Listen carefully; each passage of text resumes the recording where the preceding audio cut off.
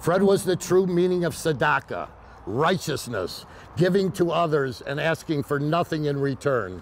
The United States Masters and Open softball teams played their first matchups of the Pan American Maccabi Games against Mexico and Argentina Thursday in Setia. 1, 2, 3, USA!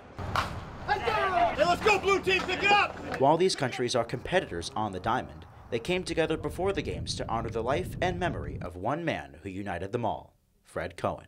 So Freddie was a mensch. I mean, the best way to put it is every single country probably thought of Freddie as their leader, their chairman, their relief pitcher. Fred Cohen passed away suddenly in June at the age of 65. This event on the first day of competition was a chance to honor him in the game he loved so much. Cohen was Maccabi USA's softball and baseball chairman since 2001 and a veteran of 9 Maccabi games. Fred was the leader of our program. On the field, off the field, everything revolved around him.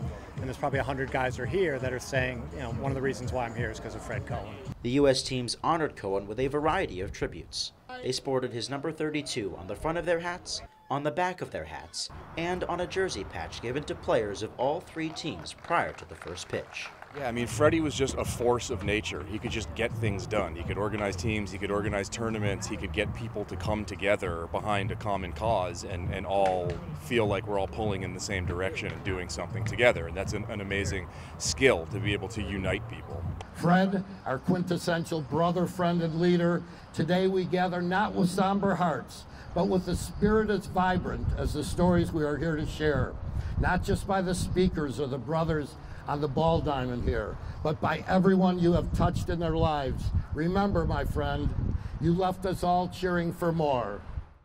Reporting from Buenos Aires, Ethan Ibe, Maccabi Media.